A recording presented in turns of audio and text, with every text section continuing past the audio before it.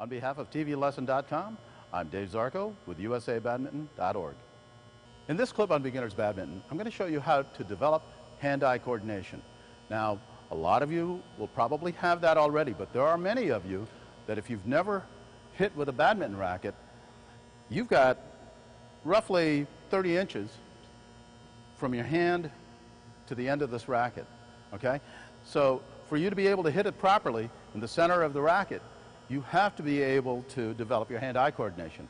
So if you keep missing when you're first playing, what I recommend is you take a shuttle and you put it here in the center of your racket, you hold it down about waist height, and then what you do is you just lift it up and you're going to bounce it, but you don't hit it. You just let it bounce on the string and you try to bounce it at least 20 times like so.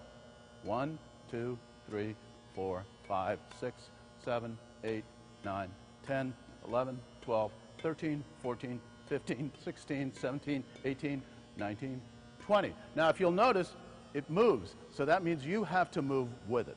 Okay? Now, once you've done that, if you don't have somebody to practice with to hit, your best practice partner is the wall.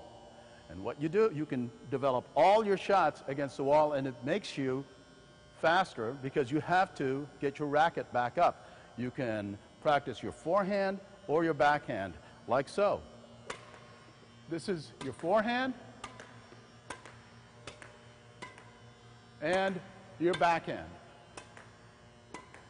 This is especially good when you are first starting out, before you start playing, to practice against the wall, and as you get better, you can hit it faster and harder.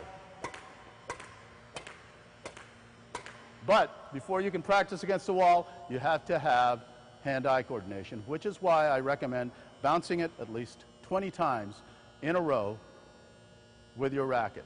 If you can't do that, don't even bother going out on the court yet. On behalf of TVLesson.com, this is Dave Zarko. Thanks for watching.